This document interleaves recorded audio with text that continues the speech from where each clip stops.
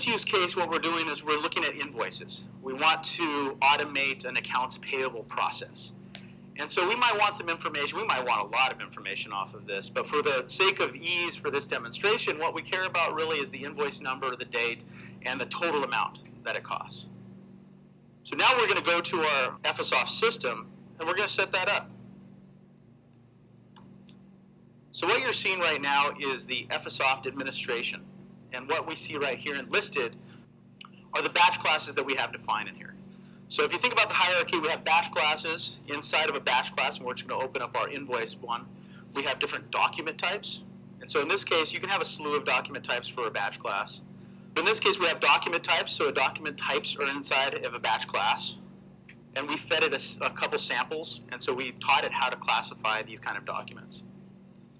Again, the way that it does the classification when we feed those samples, and this will relate for those that have Alfresco already, and if you don't have Alfresco already, this will relate later. What it does is it creates an index of the information that's inside of there. It uses a Lucene in the back end, and so many of us are familiar with that. And so it has an importance of words. And so how many times is that repeated? How many times is it inside of the document that I'm processing? So it uses that dictionary to do the classification. And now that I've classified it, I have information. That invoice number, the invoice date, the invoice amount. And again, there's a lot more you can do with this processing, but I'm going to make it a very, very vanilla flavoring here. So inside of here, we might have simple rules of how to get that information. I want to emphasize that one of the true benefits of Ephesoft is its capabilities of being able to do free-form extraction. What free-form extraction means is that I have the capability of looking at the entire document, looking for patterns, look for key value patterns, so I can say, look for invoice number, look to around it for a 7-digit number, what have you. I can make rules like that. And you can have more than one rule per document type. So invoice number, we might do exactly that. We might look for invoice no. Because if you remember correctly, which you probably don't, that's what we're trying to find right here, is the invoice number. We're looking to the right of it, and we're looking for a particular pattern. So that's what you would call a simple free-form extraction rule. You also have a tool in here that lets you not really care about that, and you have these advanced extraction rules. So if I go here, I might bring in a sample, that same sample that we were looking at. And it turns out that I wasn't that confident because it said total too many times. So I might want to look at tax, and I want to look to the bottom right of it, but I didn't want to specify that. And so I want a rule along these lines for being able to get the information. And so now I have this tool, this administration tool, that lets me bring in these samples and be able to test those samples. But I want to emphasize this is free-form extraction. This is merely a utility, if you look at the bottom left here, to create some sort of offset, some sort of relationship between the key and the value that we're looking for. And we can make, again, many of these.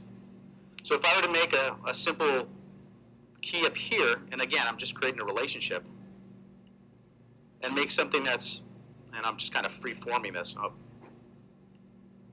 Let's see how good I am at this.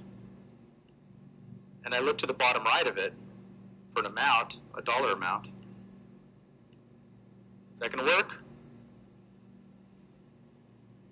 So again, this is a very important concept, and the reason I'm not trying to give you training here, but the technical part of this that's important is that you can look around an object. You can make a relationship. So it doesn't matter if I have one flavor of this or 1,500 flavors of this. I can give it several rules, and it should be able to hit that information all the time. And there's much more ways that you can make this more granular and make it more generic area that you're looking for. It really depends on the specificity of the information that you're trying to obtain. So now we're looking at traditional mailroom automation. And this is not so much. This is still intelligent document capture. So you automate as much as possible. So if we're able to get all the information that we wanted, just go right into your Alfresco repository. Just exports out. And so they have a bunch of connectors for how to get that information out. We're getting in via CMIS, which is another technical piece that we can go into. But essentially, it's just a content model mapping exercise of saying, here's what it is inside of Ephesoft, here's what it is inside of Alfresco, with my namespaces and object types. But I have all these documents that I need to process as that were exceptions. And I caused this exception to happen.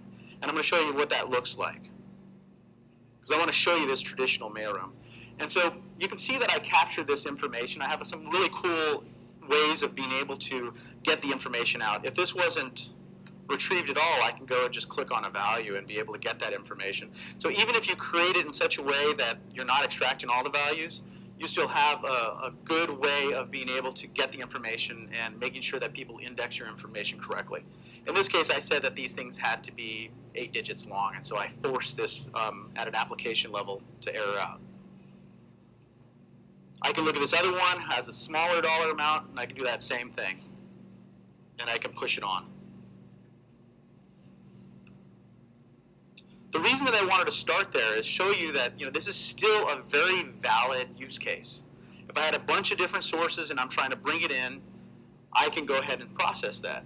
And so now I can go ahead and look in my Alfresco repository, and this might take us a couple minutes. Hopefully that's...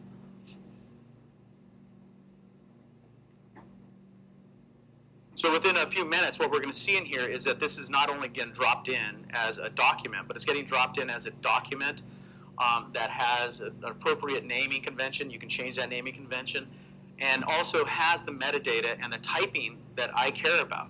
And so now I put some back-end logic in there, say, go ahead and put it here.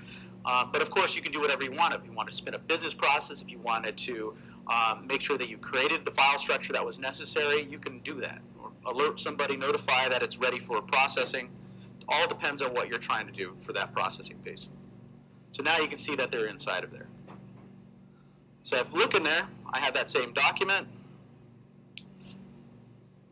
Now I don't have this general document that's inside of my repository, but I have something that's automatically classified and indexed inside of my repository.